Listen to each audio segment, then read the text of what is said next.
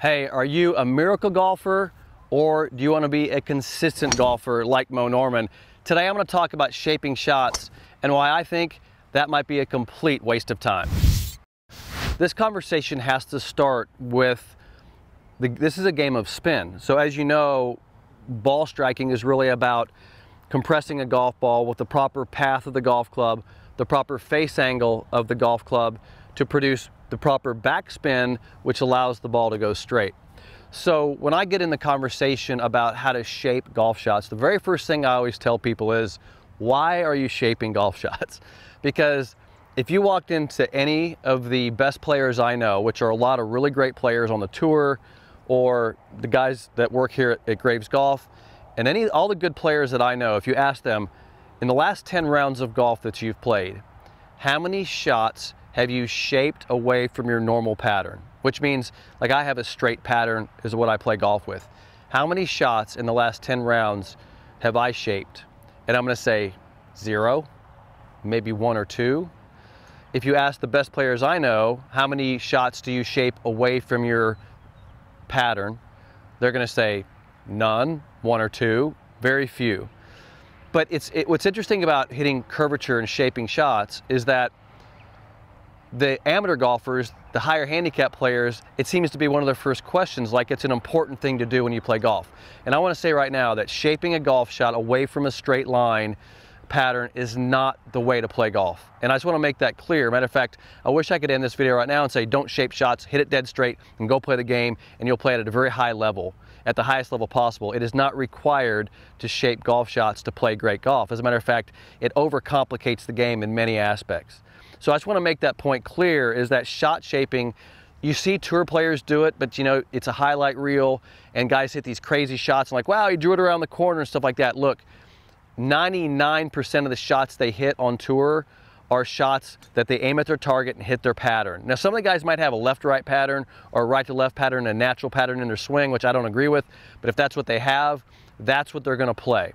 No one's out there going, okay, 1 left to right, okay, 1 right to left, okay, 1 straight, okay, 1 left. They're not playing golf that way. Matter of fact, that's a recipe for chaos. Medinah, number 9. My good friend Larry Olson, hi Larry if you're out there. Larry and I used to play Medinah quite a bit. Number 9, if you ever look at the tournaments they play at Medinah, it's a very large dogleg left par 4. And when you look at the hole, you almost want to hit it out there and try to curve it around the corner. I mean, it just kind of feels like you just got to hook it around that corner. So of course, you set up and you try to draw it around the tree line and get it down there. And if you can do it, man, it's fantastic. You're down there having a wedge 9-iron into the green. But if you don't do it, if you hit it straight, you're right into the trees. So I watch all these guys trying to curve it, and they're either banging it in the left trees or they don't curve it in the right trees. Here's my suggestion. Instead of trying to figure out the curvature and match the curvature of the ball to the fairway, either find your target line and hit it straight over the trees on the left, and that's what the guys did in the last time I watched on the tour they played in Medinah. They all hit it straight over the trees on the left, or take a 3-wood out and hit it dead straight down the middle of the fairway and have a couple more clubs left into the green. My point is both shots I recommend there are straight.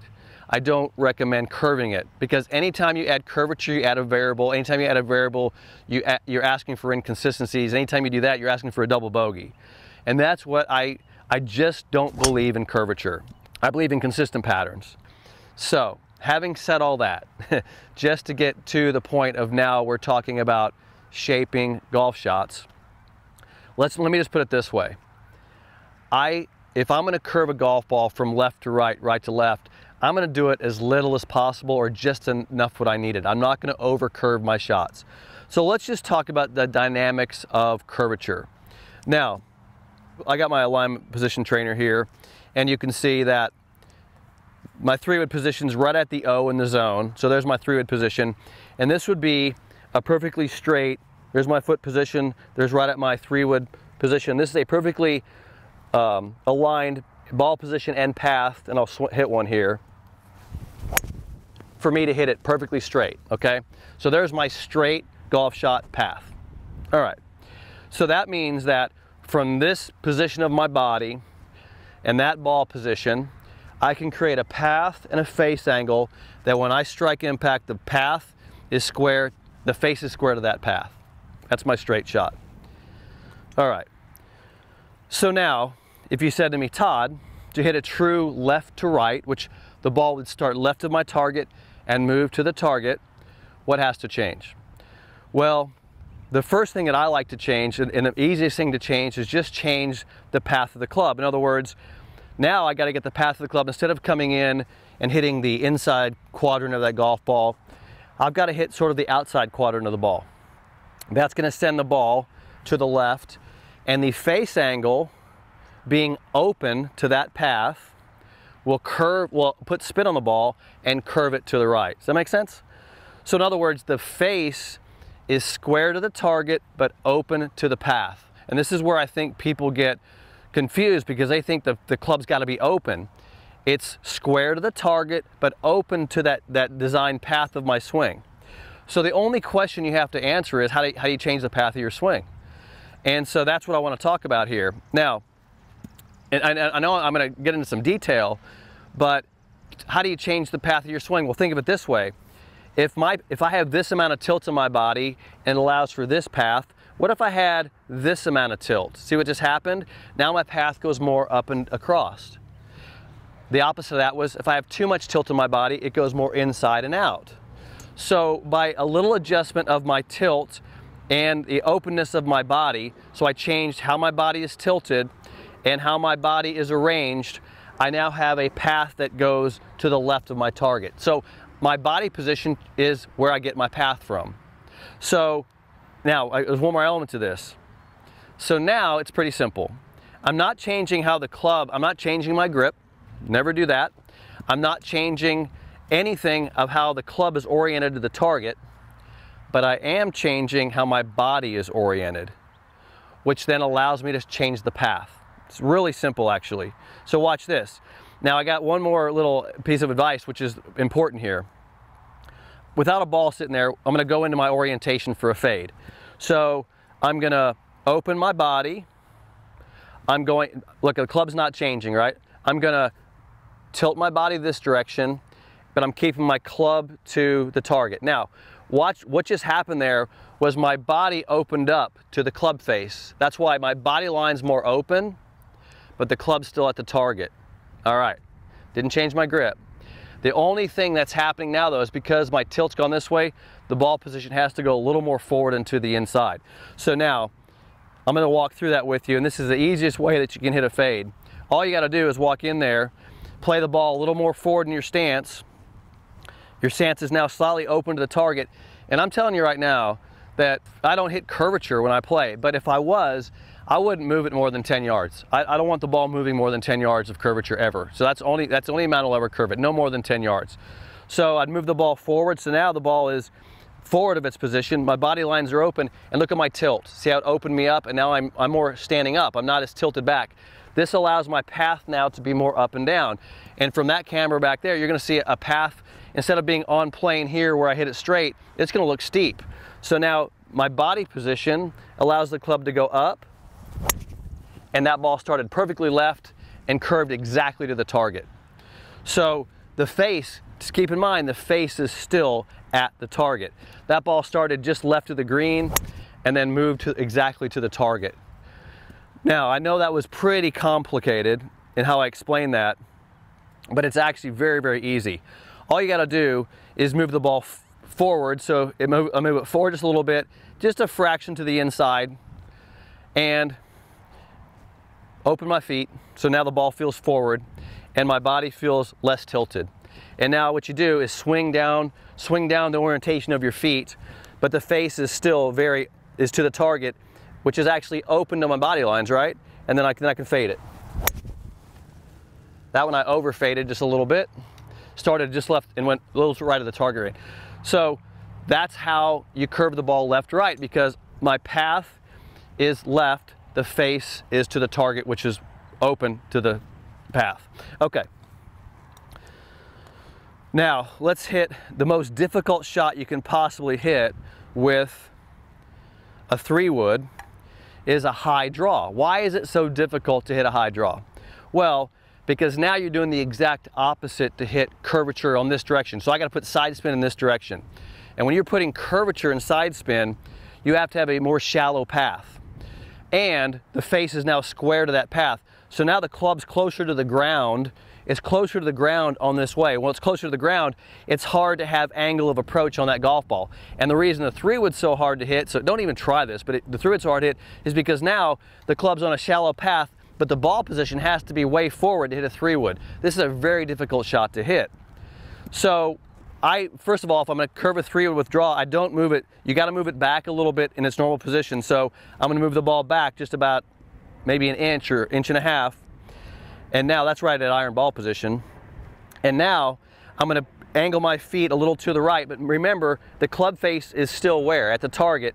And now it's a little bit shallow on the inside. So now this is going to start right and curve, and that's perfect right there, curving right back to the target. That is a 8-yard draw. But it feels like this. This is what the swing feels like. It feels like this. Because the ball's back and my arms go in and go out. So I'm doing all this shaping with path of the golf club. Now, I don't recommend this. I mean, I just want to validate this. I don't recommend sitting around playing golf like you're trying to, create this whole game. It's really not this complicated. And people ask me questions all the time about, well, can you draw it? Can you fade it? Absolutely. I can hit any curvature you want in a golf ball. High fades, low draws, low fades, high, whatever.